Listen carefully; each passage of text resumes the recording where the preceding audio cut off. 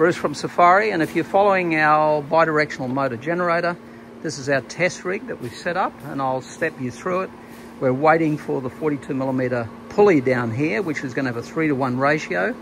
The first thing you'll notice is that this motor here is a 15 kilowatt motor, and we're going to run that at 12.5 kilowatts. Now, most of the comments that have come to me have said they just don't believe it. How can you get that much power out of something so small? And that's the idea of the test rig. So that's 15, that's 12.5 max that we're going to wind it up to. And what we've got over here is a Bosch variable speed drive, frequency drive.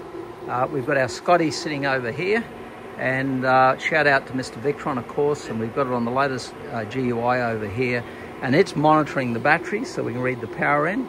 We're also monitoring the energy meter here, so we're going to read the power coming out to here when this is running.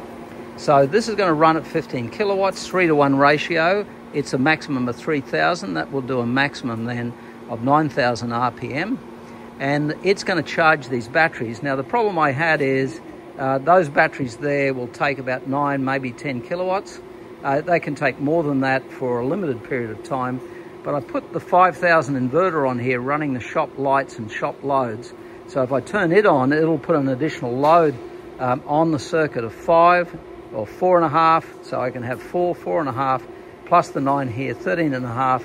You never know, we could be lucky. So that's a stopgap in case I don't have enough load. Generally on these test rigs, the biggest problem is the load. It's not really the power.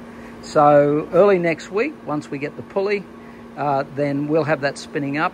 The Scotty over here is going to be driving it. And let's see if we can get out of this the stated 12.5 kilowatts. How good's that?